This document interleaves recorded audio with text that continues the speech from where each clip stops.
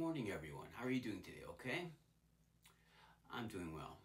And I want to have another podcast here. I'm getting ready to go out for a shoot, and I want to share some books with you folks.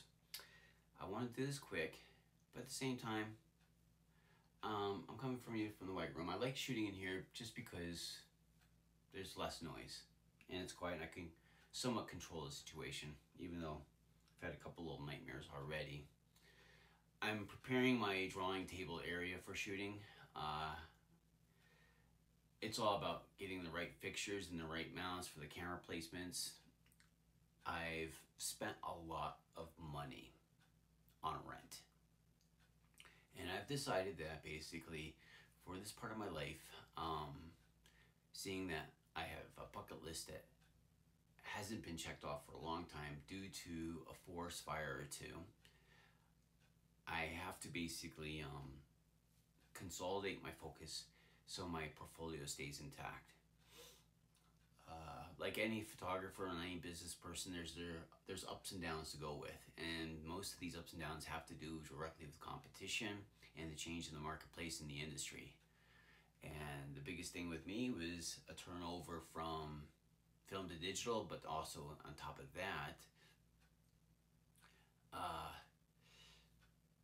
stock market crashes, COVIDs, SARS.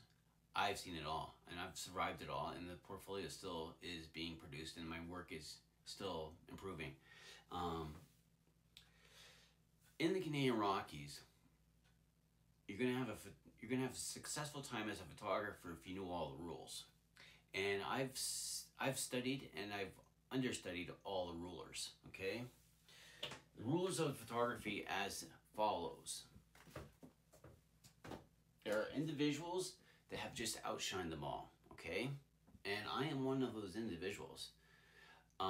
With my last business, before the stock market crash of 2008, I was listed in the number 4, number 5 spot for band photography. And that's as big as you want. For Lake Louise, I was listed number 1 on Google for Lake Louise photography. And it should be that way because technically my outdoor photography career in the Canadian Rockies started at Lake Louise. And this is the secret of it all.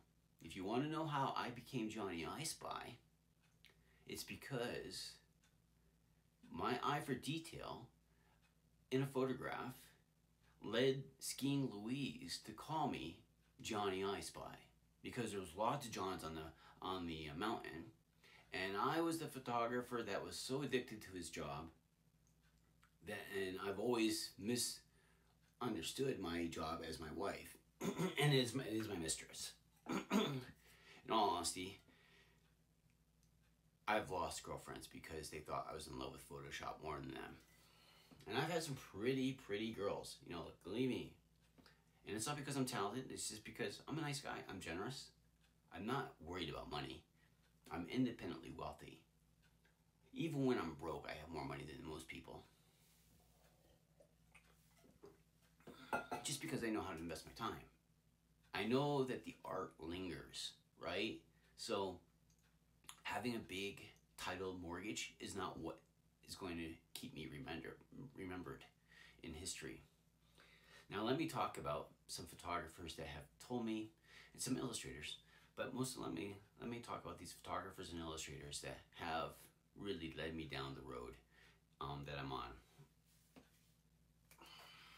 First off, let's talk about one of the most brilliant photographers in the history of Canada, Mr. Nicholas Morant. He was the go-to guy for CP Railway. And then when the war kicked in, Canada borrowed him and he took war photos. But he has photographed Canada like nobody else. He really is somebody. And to be quite honest with you, he has more photographs on the backs of Canadian money than any other photographer I know. He's numero uno. And many photographers do not photograph like him whatsoever anymore. He was the guy. Like, he would make CP build platforms for him so he could get the right angles. That's how good he was, and nobody does that now. Except for me. I will go out of my way to find the right location for the right angle, and that's what I do. I will walk high and low. I will go up and down cliffs. I will follow every single goat trail. And the reason why I do this is because it's my ground, right? It's my backyard. My family drew up the park. That's the way I look at it. My family was the very first family to come over to Canada. We built the very first church on the shores of Ontario. A whole bunch of Stuarts came out here. We set up the boundaries. I've been drawing castles ever since my childhood. It was my very first compulsion, so I know I'm part of this family.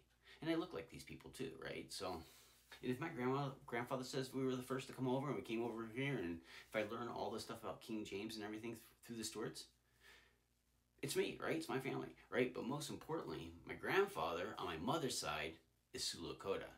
So it's my ground anyway. I mean, I have 15% of my blood being native, you know, from my grandfather's line of Sioux Lakota, and then my grandparents were the first to get here to Scotland, or get here to Canada, which was New Scotland, right? Okay, so now let's move.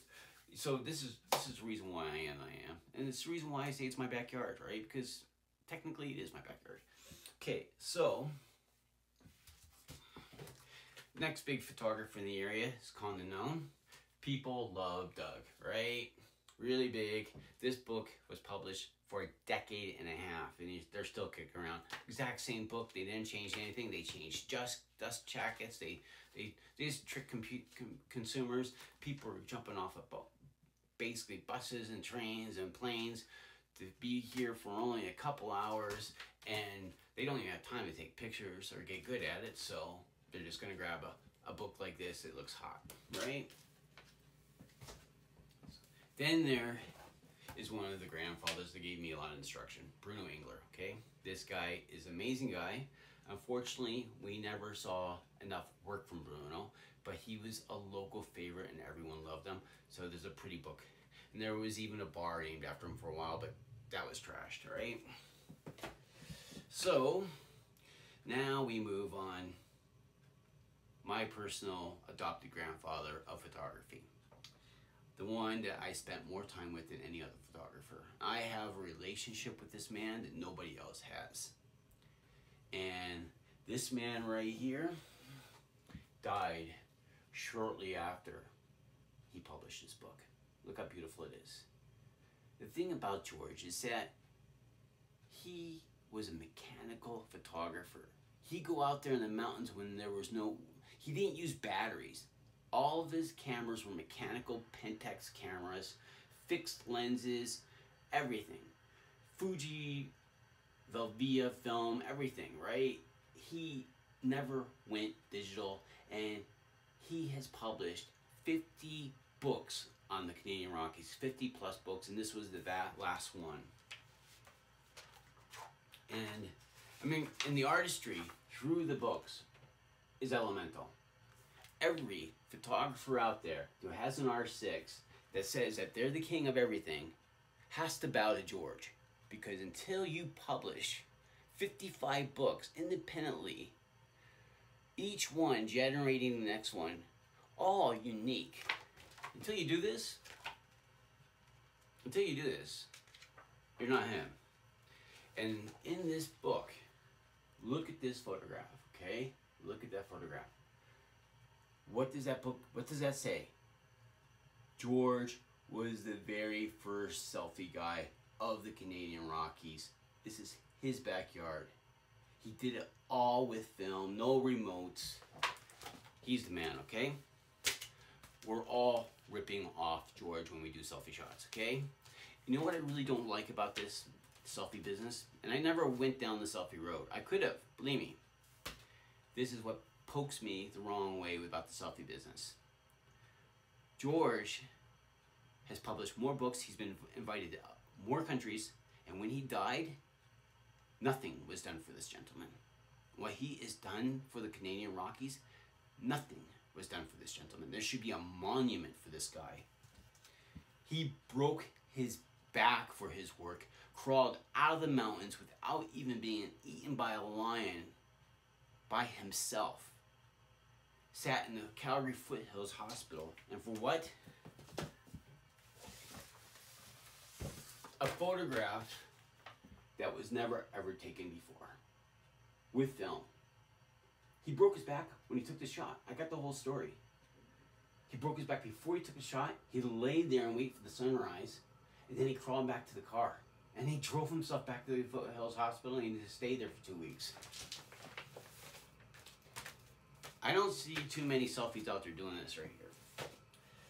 Now, this is a really amazing shot by George. Look at this one. This is the Columbia ice field. Look at this book, right? Look where the Columbia ice field was. This is 1978 when this book was published. And look at the cover, eh? Found on Amazon. But he's got all the shots. I mean, the gentleman, look at this beautiful shot right here, eh? Look at this coming in really nice. So he was the first to do it all. And I'm going to be quite honest with you, this is what really chokes me about the whole entire Banff scene and Canadian Rocky scene. George was an immigrant from Poland. He came over here for the mountain life. He didn't set up his tent in the middle of winter to get a picture of the Northern Lights. He made, what did he make? He made igloos. Look at the pictures. This right here, my folks, my friends, is his final masterpiece book. And you can see 40 years from 1978 to 2018. What can happen to your career? 1978. What can happen to your career? Stay focused, folks. Make your heart happy. Be original. And you could be like me, because I'm original. George told me the only way to be creative, the only way to be original in the Rockies after him is to do everything he did in time-lapse.